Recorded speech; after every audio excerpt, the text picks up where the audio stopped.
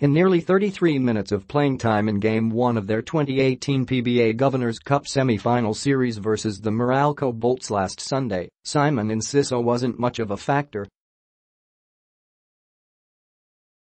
The 5'11" guard only made 2 out of the 8 shots he took from the floor, including 1 of 6 from beyond the arc. Enciso finished the match with just 5 points and a turnover. The Aces lost, 92-97. "I was really hard on myself and I knew I had to step my game up," said Enciso, who's now in his second season with the Aces after being traded by the Phoenix Fuel Masters for veteran RJ Jazul. "A lot of people were like, what happened to Simon? What happened to Simon?" Of course, it feeds your motivation and fire to come out the next game and prove people wrong. So Enciso made it a point to bounce back on Game 2 2 nights later. And he did.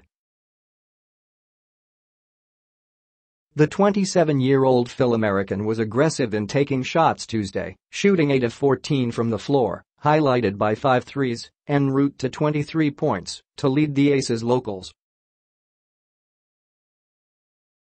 Enciso's last 2 points came with 1.8 seconds left in the game, a pair of free throws that closed the door on Meralco and helped his Aces tie the series at 1 game apiece through a 195 victory. "My teammates gave me the confidence and found me when I was open. I just knocked down shots," said Enciso. "Whatever my teammates need me to do to win, that's what I'm going to do." The Aces' confidence has surely shot up high with Tuesday's win, but Enciso insisted that they can't be happy yet. "I have a lot of respect for Meralco, they have great players and great coach. And they're going to come out the same way they did today and keep fighting.